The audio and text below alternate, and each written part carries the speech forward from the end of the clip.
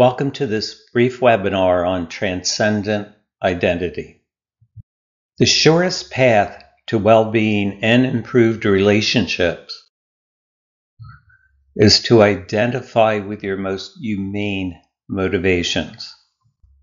Compassion, kindness, appreciation, respect, and honesty, and integrity and cooperation. Now, wanted to make this a special slide because cooperation is important in relationships and in all social interactions, really. It's so important that we get an internal reward when we feel cooperative. But it must be tempered by integrity. That means fidelity to your deepest values. So you can't cooperate with someone to violate your own values just for the sake of cooperation. So cooperation, while it's an important motivation and important value, has to be tempered by personal integrity. Now, the humane motivations are transcendent. They elevate us, and that's why they're central to most notions of spirituality. Think of times when you were compassionate, kind, and appreciative, respectful, honest, and cooperative with integrity. Were those not times when you felt better about yourself and the world in general?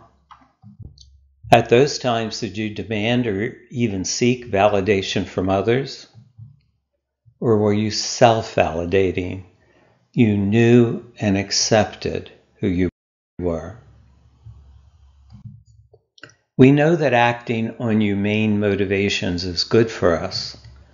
So why don't we do it more often? And the answer is pretty simple. It's dread. Dread of feeling overwhelmed. There's too many people in the world. We can't handle it all. Taken advantage of or exploited. And those are real threats. But the humane motivations have natural regulators that protect us. Focus on compassion, kindness, and appreciation for loved ones naturally limits the resources available for others without guilt or belligerence. What I mean by the guilt or belligerence, you get a glimpse of that when you give to charity. If you give anything to charity, you're going to be loaded with emails or letters from similar or completely different charities because they sell the addresses to each other. And you get a little irritated with that, a little belligerent about it. And that's really coming from guilt because part of you, no matter how irrational it is, thinks that you should give to all of these needy causes. But if you are focused on being compassionate, kind, and appreciative to the people you love, you will naturally limit the amount of available resources so that you can say, this is a worthy cause. It's the best I can do. The most I can give. And you won't feel guilty or minimal guilt and no belligerence. Now, the surest path to personal misery and relationship failure is to identify with your ego, and that's how you want others to think of you. Ego is not real. It's a construct. It's a way of preparing a face to meet the faces that you meet, to paraphrase T.S. Eliot. And I would add a way of preparing to meet the face you see in the mirror. So it's how you want to think of yourself and how you kind of demand that other people think of you. That's ego.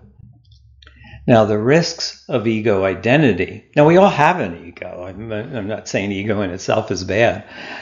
But identifying with your ego is bad because that's going to make you likely to engage in impression management. You're trying to manage the impressions that other people have of you.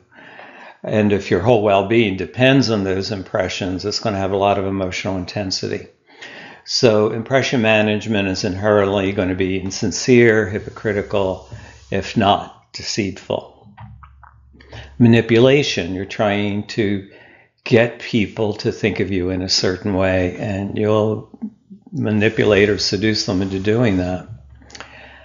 and imposter syndrome. That's when you feel like whatever praise or accomplishments you have, you don't really deserve. It's an imposter syndrome. That's very interesting because I have some wealthy clients, billionaires who are enormously successful, but all of them have, to some degree, that imposter syndrome, like they're going to be found out one day.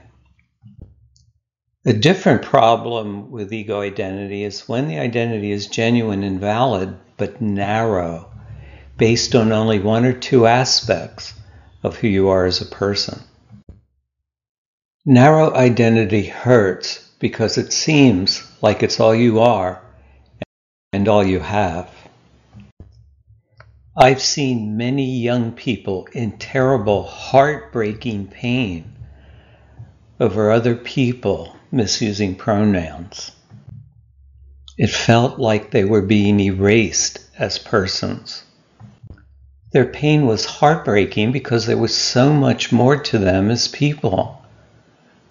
So much more that could never be erased by careless or rude or even hostile responses they get from others. Identity should never be painful. Multifaceted identity based on your sense of humanity is transcendent. You will never be hurt by other people's opinions or behavior.